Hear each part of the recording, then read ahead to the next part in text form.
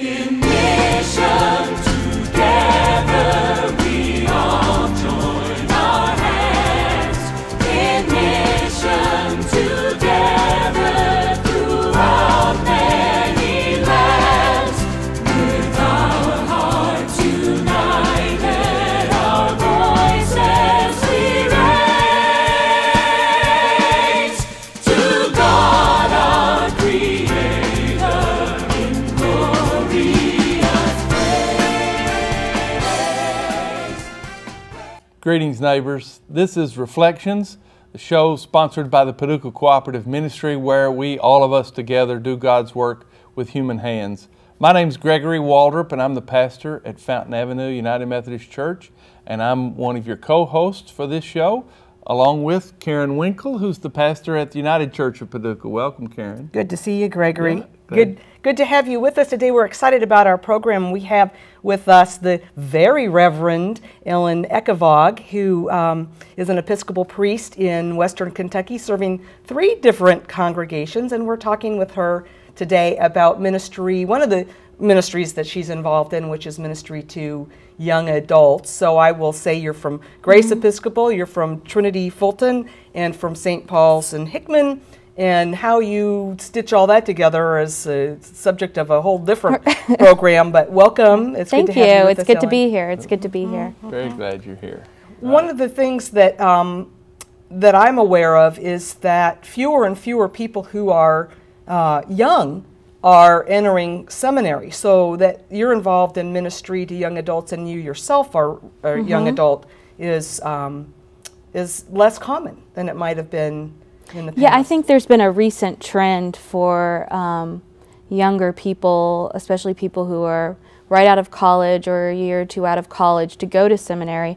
In my class, the majority of the people were in their 20s or early 30s. So that's a huge difference in what the seminary population was in the past. So I think more and more, it used to be that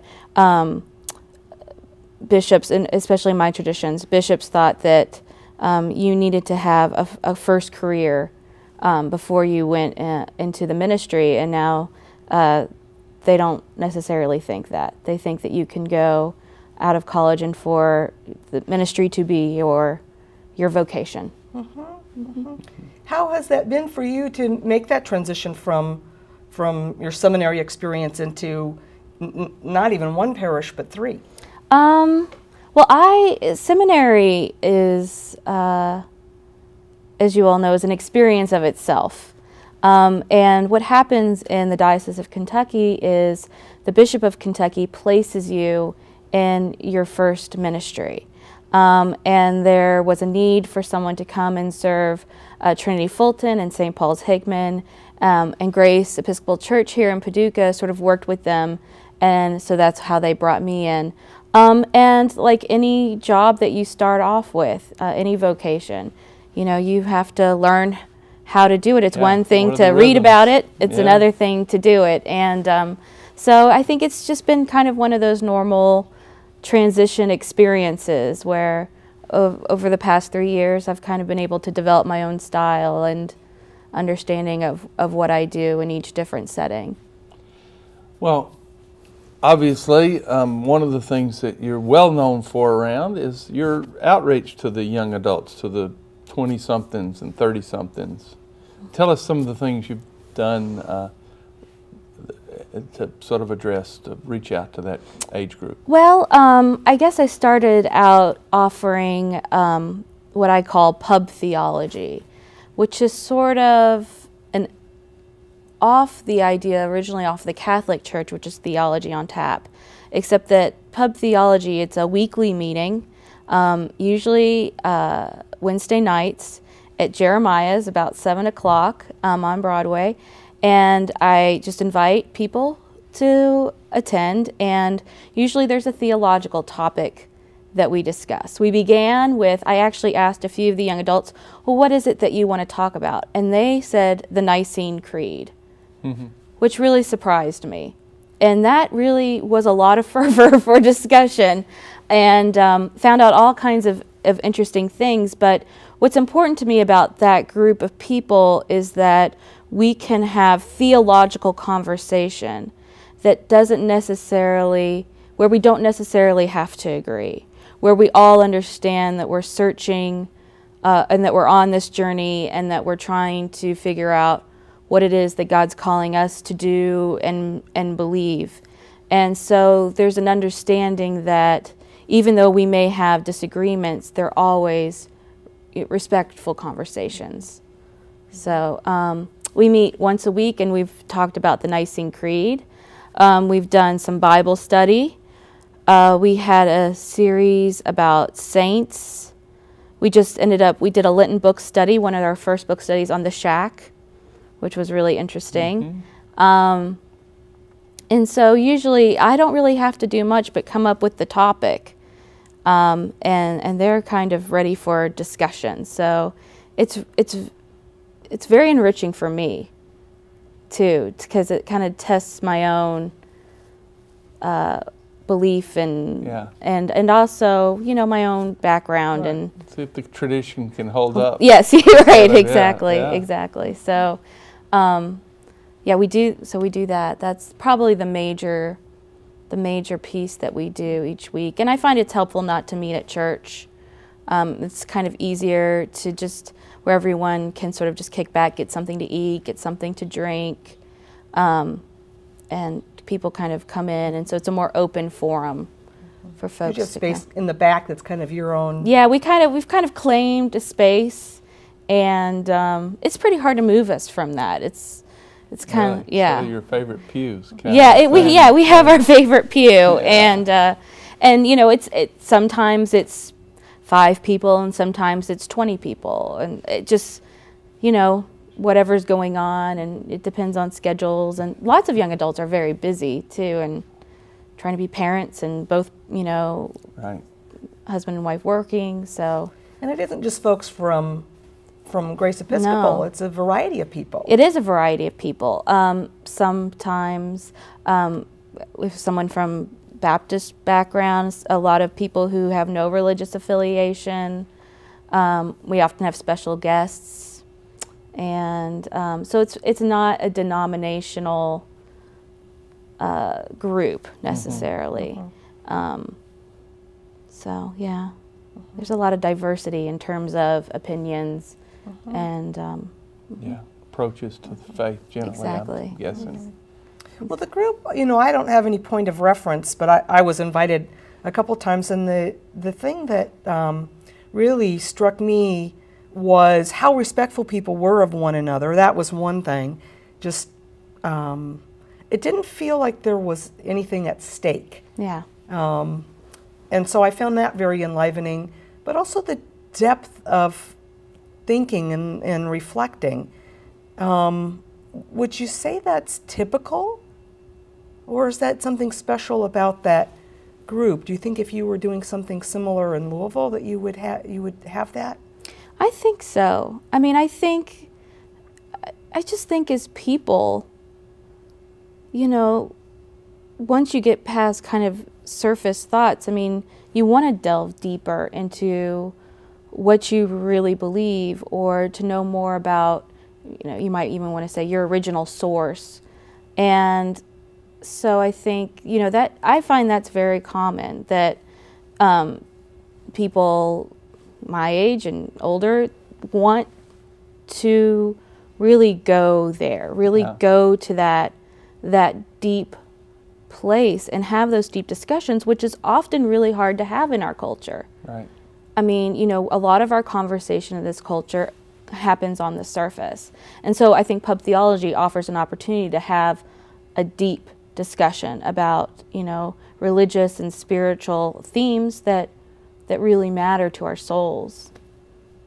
Yeah, I would affirm that too. My sense is that when you can sort of break through the surface, that the 20-somethings, 30-somethings that I know really have really a fertile, rich kind of reflection time, and you know, in surprising places and ways that comes out, and I've been intrigued by that. Just what little. Well, I think that also my experiences for myself, and I'm hope I'm not transferring that onto others, is that the people that I know, they really want to have an intentional life, to live authentically into their faith. And so for that to be both intentional and authentic, it's important to know kind of where you really stand. What is your idea of God? Who is this? Who is Jesus? You know, what does the Holy Spirit really do? Those are kind of integral questions to get to the core. And that intentionality and authenticity seems to me to be connected also to community. Yes. That's what helps someone go deep and live in a way that's true for them, is having some folks around them that understand that, not necessarily are doing it in the same way. Well, yeah, because I mean, my job there is really to facilitate discussion. I don't go and necessarily teach. I don't necessarily say, this is what you should believe. I just say, okay, this is what people have said over the centuries. You know, what do you think? You know, or this is, you know, or play devil's advocate, or just, you know, kind of keep the conversation to a very open place so that everyone can kind of just own whatever it is that they need to say, or own whatever it is that they need to take on themselves. Now I'm going back a little bit in time. I'm remembering the, I've forgotten now what you called it, but the millennial Oh yes, goals what did we call it? Event. Eucharist. What did we call it? The global aid? I'm just missing. Yeah. Yeah, so that there was, out of this group and conversation that's been happening, was a desire to do something that might impact the community, might make a statement about some things that are important. Right. We had the Eucharist, which is Eucharist with the music of U2, but we also had a silent auction, and the money that we raised, I think half of it went to PCM, Paducah Cooperative Ministry, and the other half went to the purchase of what do they call it? It's like a well, but it's like merry-go-round. Like a merry-go-round, yeah. The kids are pumping water while they're spinning. So when the kids can play, they're actually pumping clean water for their community. So we had a silent auction. Then we also had sort of booths and children's activities about, you know, how do children live in different parts of the world? And part of the Millennial Development Goals is to end extreme poverty. And so just kind of an awareness of that and how you can make an impact in that just here in Paducah. You know, you don't necessarily need to go to Africa. You can do a lot right here. Project AIDS Orphan is here in Paducah, and they do amazing work. And so, yeah, that was really fun because it kind of came out of that community of Pub Theology saying, let's do something. Let's do something about this.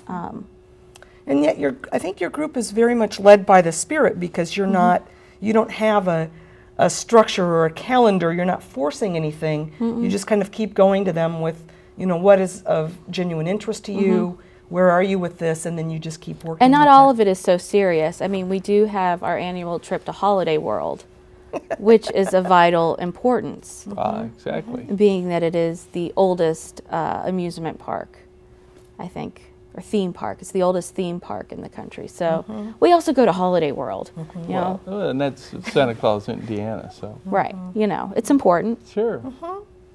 Great. Well, you know, I'm finding it interesting. I've just been coming upon some articles recently about the lack of interest on the part of folks maybe 16 to 35, not just a lack of interest in Christianity, but even suspicion or a feeling of concern about the gap between what Jesus was about and what Christians seem to be about. And so I'm finding that interesting that, you know, maybe nationwide there's suspicion about Christians, and yet you've got this group for whom the life of the Spirit and connection with faith is very compelling. How do you explain that? Well, I think it has to do with authenticity.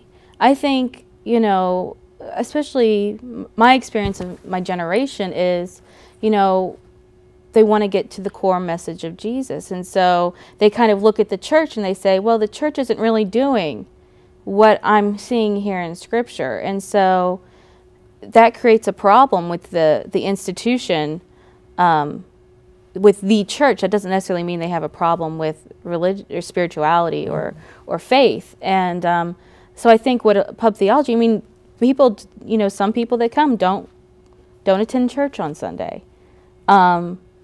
That's okay. There's kind of a recognition that, you know, God is leading you on your journey, but I think it has to do with that authenticity. I think people can spot when things are inauthentic very quickly, and I don't know if you can get buy-in from that age group. Yeah, and don't you think connected to that is the whole notion of questioning that is really a part of the life of most 18, 16 to 30-year-olds.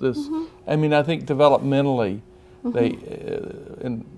there is that time of the dark night of the soul, the time when you really are required, you're hardwired almost to pull the faith apart, the faith that's been given to you by your family, by your friends, by the church itself. There's a time to pull it apart and question and to think and to wonder and to ask and to doubt and to, you know, and I think the church has been the weakest in responding. We tend to offer pat answers to, or we're tempted to. We don't always.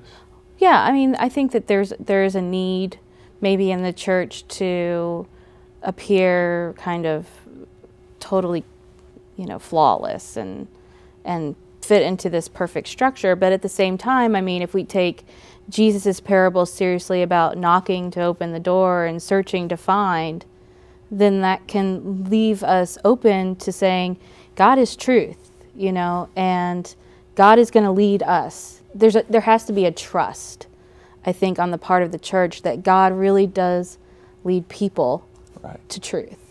And through all kinds of depths. Yeah. And through all kinds of depths, and even sometimes you have to go through all kinds of darkness, and you have to face those doubts in order for God to finally say, this is the light. You know, look at Jesus. This is his life. This is what I want for you.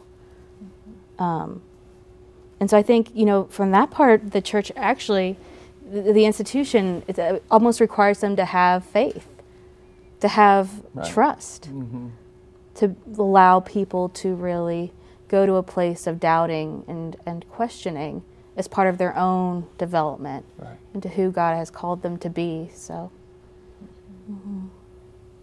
any things you've sort of gleaned? Let's say there's hundreds out there that would like to start a ministry with their young adults. Any sort of tips? Any things you've seen about young adults that are as one and you think ought to be honored, and particularly?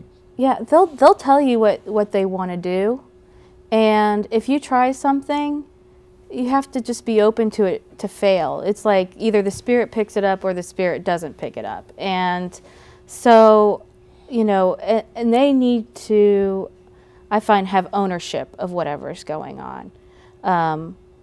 Again, I see my role as a facilitator and not necessarily as the person in charge. Yeah, it's a hands-on age group. Yeah, I mean, you know, and I ask the group all the time. It's like, what do we want to talk about? Is anything coming up for anyone theologically? Or what do we want to do? You know, I offer ideas, and they either say, you know, we hate that idea, absolutely not, or we love that idea, let's do it. So I think it's just to come from them is probably the most important thing, and not to think that you need to over-program, because I mean, young adult life is very busy. And so to me, there's a sense of sort of also creating that space and encouraging to have Sabbath. You know, just to kind of put some basic self-care. What does that look like? To be intentional about their family life. That I think is also important. Yeah. Well, and I think too, you know, to go back to the word authenticity, I think, you know, you've created an environment where people are free to go deep with a question or a doubt or a hesitation, and that would seem to me to be a key part of any of any group. If there's a press to stick close to doctrine, that would seem to me to be a killer for a group like that. Yeah, I think you have to trust. You have to, I think, really at the core of my ministry with young adults has been just a real willingness to trust God that the conversation goes where the conversation needs to go, and to be open, not to necessarily agree with them, but to be open in guiding that conversation. And just a real understanding that, and a real trust that, you know, that God is leading this group and that everyone is on this journey. And so, you know, we all kind of muddle together, you know, and try to be as faithful as we can and live out of our lives out of that place of authenticity and truth and faith. So I'm thinking, all right, so these are the folks that you know, upon which the church is building. Now, how do you see the folks in this demographic affecting Christianity and the life of the church in years to come, or do you think about that? I'm not sure. I don't know if I really think about it. I know that overall, my feeling is that we're less worried about institutions. We don't necessarily, a lot of young adults I don't think necessarily have a strong denominational connection. But I'm not quite sure how that's all going to play out in the church at large. Yeah. So I don't know. That's okay. It's not going to be, there's not a brand name loyalty, though, as such. It's not a branded business anymore.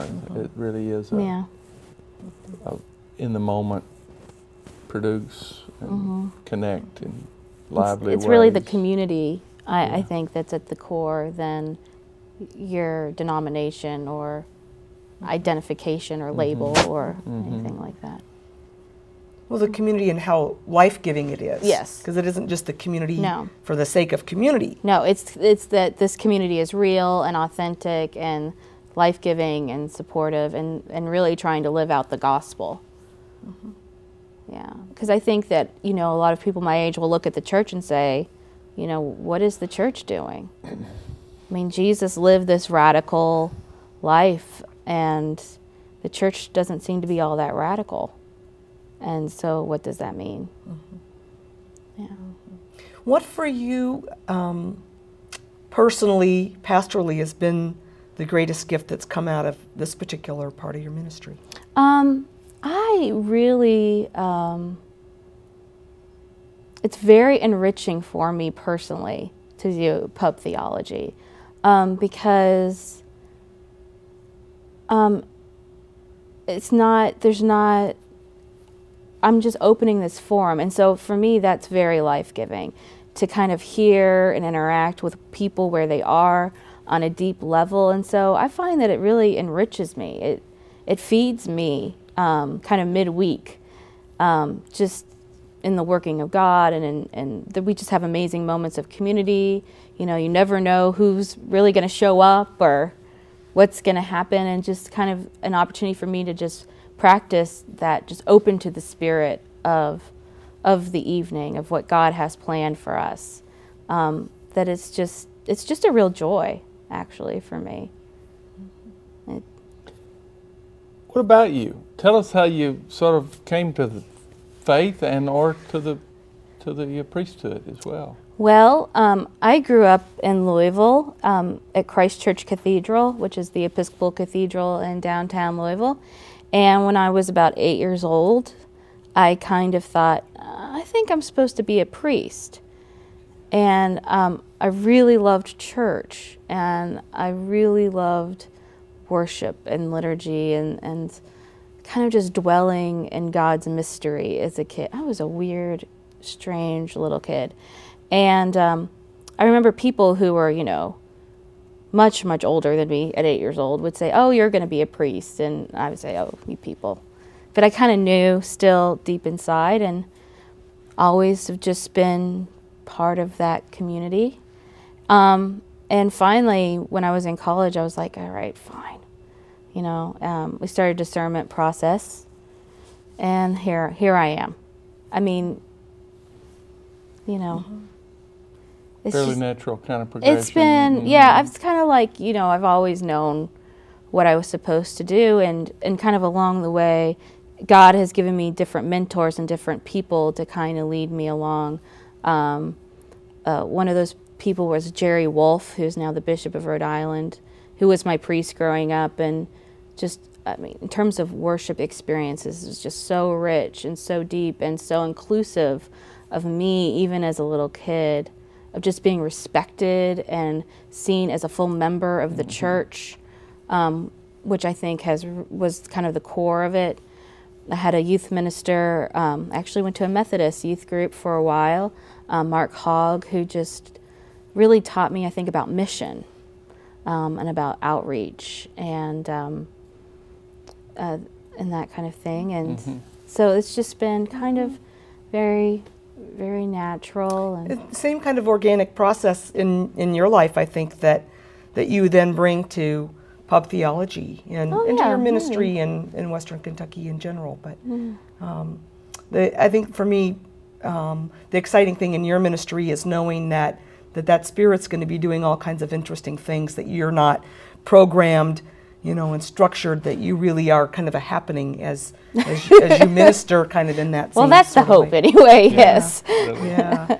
Well, Ellen, we're out of time, but my guess is that all kinds of amazing things are going to be happening in your life and in your ministry in Western Kentucky, and we celebrate the gift of the Spirit that you bring to all of us. I want to thank you for being here, Ellen. Well, thank you for having me. And for everything you do.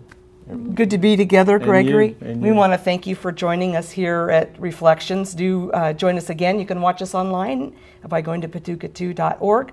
And we just would invite you with Paducah Cooperative Ministry, however you can, whenever you can, in what way you feel stirred to do God's work with human hands. Shalom. Shalom. In mission.